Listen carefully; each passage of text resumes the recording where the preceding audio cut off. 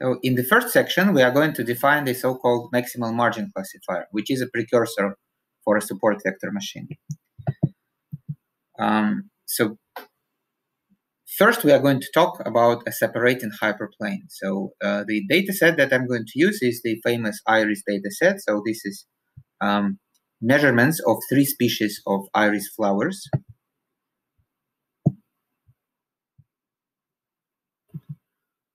And this is a classification problem. So the number of observations is 150 with 3 classes, and there are 4 predictors. But I'm going to only extract 2 predictors so that I can plot the data. And I am going to remove one of the 3 classes, right? So basically, this class, which is what versicolor, I'm going to just remove. So note that the colors on the left plot and the right plot are different, so it's a bit misleading. Sorry about that. Okay, so for the sake of the story, I'm going to just distinguish between the 2 classes. So this is a problem. This is a binary classification problem. And in this case, as you see, so they can be separated very nicely and clearly, right? So what we see here is the first special difference between support vector machine and other classification algorithms, right? So like if you recall logistic regression, then in logistic regression, our classes should be 0. We label them by 0 and 1. So for support vector machine, we label them by -1 and 1, right? So here, our actual value of y is -1, and here, our actual value of y is 1.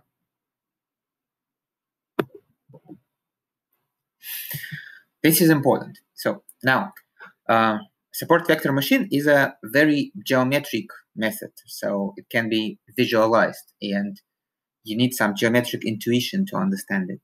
So in the tutorial, we are going to do some problems that sound more like geometry rather than machine learning. So a hyperplane in a p-dimensional space is given by a linear equation. Now, if p equals 2, then our hyperplane is just a line.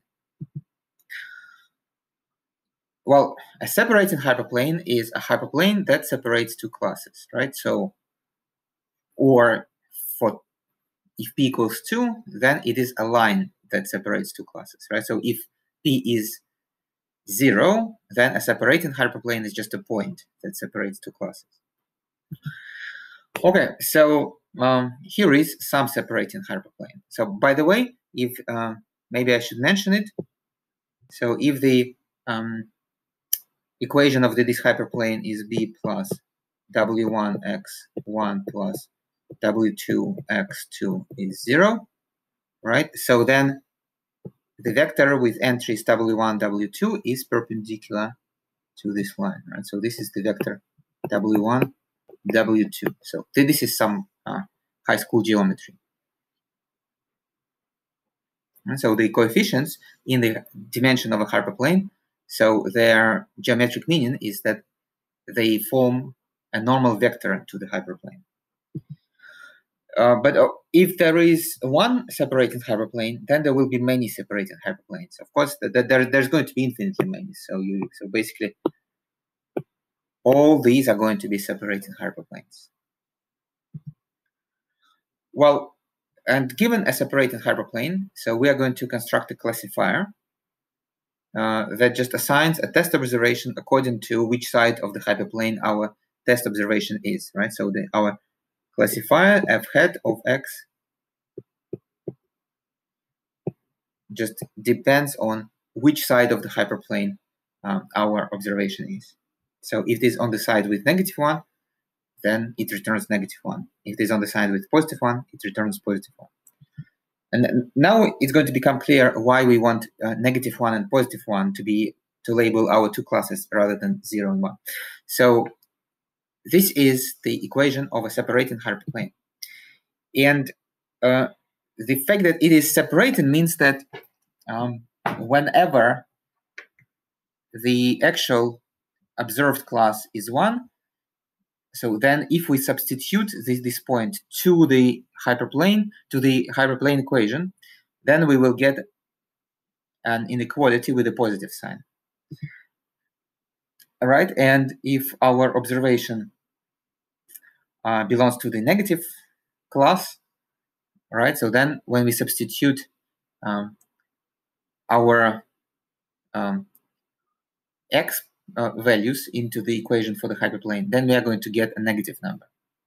Right, so this is precisely what separated means. So on the hyperplane, we have the equality equals 0. Then on one side is positive, on the other side is negative, right? And putting it together, we get this condition. So at the same time, it means that our classifier f hat of x is just the sign of this expression. So b plus w1 x1 plus and so on plus wp xp. And so this is our classifier. All right, so this is the end of the first part. I hope it is intuitively clear and visual. So please do the first quiz.